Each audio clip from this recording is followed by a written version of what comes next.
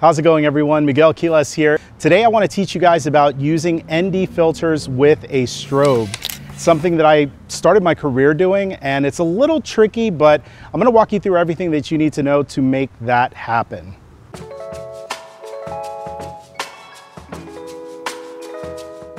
All right, so before we get started, I want to introduce you to my model for this video, Katelyn.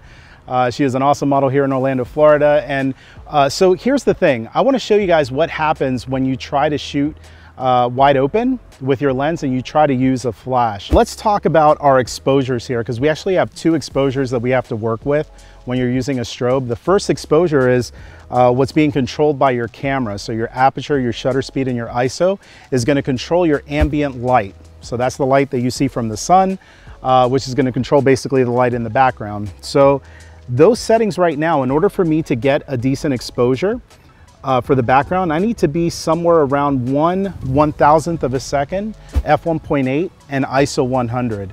That exposure actually looks really good for the background. So I'm gonna take that shot with my strobe off. I'll put that on the screen so you guys can see what it looks like. Now, that shot actually, exposure-wise, isn't terrible, right? If you didn't want to use a strobe, you totally could do it at available light settings, right? But being able to use a strobe gives you a lot of flexibility. You could use different kinds of modifiers, make the light hard, make it soft. You could do anything you want with a strobe. So once you've dialed in that ambient setting, now what we're gonna do is add that strobe to basically light our model. Now we run into a problem because at 1/1000th of a second, your remote and your flash would have to be compatible with what's called high-speed sync.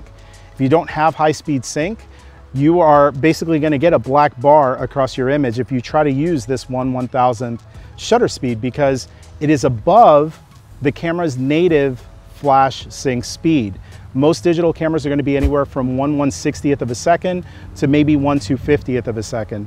In the case of this Alpha 1, it actually goes to 1/400th of a second, which is not common. There's not too many cameras out there that are not like a medium format camera that allow you to do that.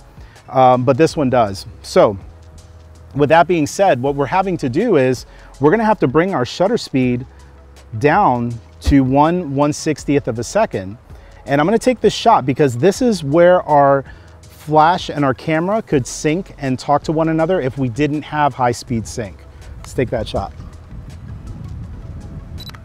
So playing back the photo, I could see that I'm more than 5 stops overexposed if I have my shutter speed at 1/160th of a second, which presents a problem because with most flashes, that's the only way to be able to sync your camera and your flash together without actually seeing the shutter curtain in the photo. So what do?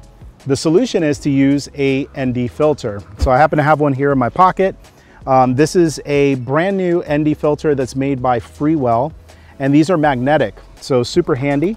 So this will screw onto the front of our camera. And this is actually a 2 to 5 stop variable ND filter. So as I twist this, I could actually make it darker if I need it to be darker, so that that baseline exposure will be the way we want it to be. So I'm gonna turn off my strobe. And now, because I can't go up with my shutter speed without using high speed sync, I'm going to use my ND filter to bring down the overall exposure instead of using the shutter speed to do that. So let's see. Right now, I can bring this to about a 4. I'll show you what that baseline exposure is. Yeah, so at 4, it's showing I'm just under 1 stop under exposed. What's great about using the ND filter is that if I want to darken the entire scene to almost make it look like it's nighttime, I could do that. So the variable ND filter gives you a lot of flexibility to be able to really have control over your ambient exposure. So now, with that f1.8, 1/160th of a second, ISO 100, 4 stop ND, now we have the right exposure. We're going to go ahead and turn on our flash. And we're going to build this up. I have my reflector with me. I might use it, I might not. So now we're going to light Katelyn with a 4-foot octa, and we're going to have all kinds of control. Let's start shooting.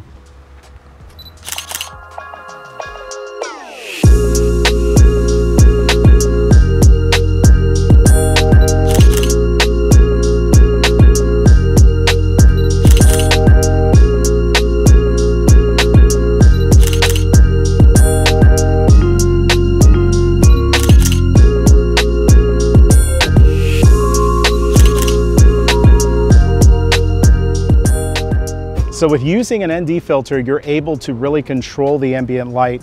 And I really switched between 4 and 5 stops of ND with these Freewell filters to basically bring down the background exposure. And then I bring in my strobe, which for those that might be wondering, I was at a 5.8 for my power. So I have plenty more to go. If I needed to make it even brighter, I totally could do that. But at 5.8, getting a great exposure. But what's great is I could control the background exposure, control the exposure on my model, and still be within the sync speed limits of a typical digital camera. So that's how you use a variable ND filter if you're shooting outdoors. I'm gonna do a separate video showing you guys how to use high-speed sync with a strobe shooting outdoors.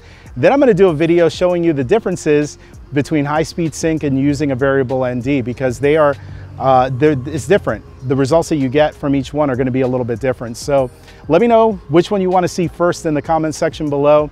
While you're there, make sure you subscribe to the channel because I have new videos coming out all the time. Also, make sure you give Katelyn a follow on Instagram and on her social media.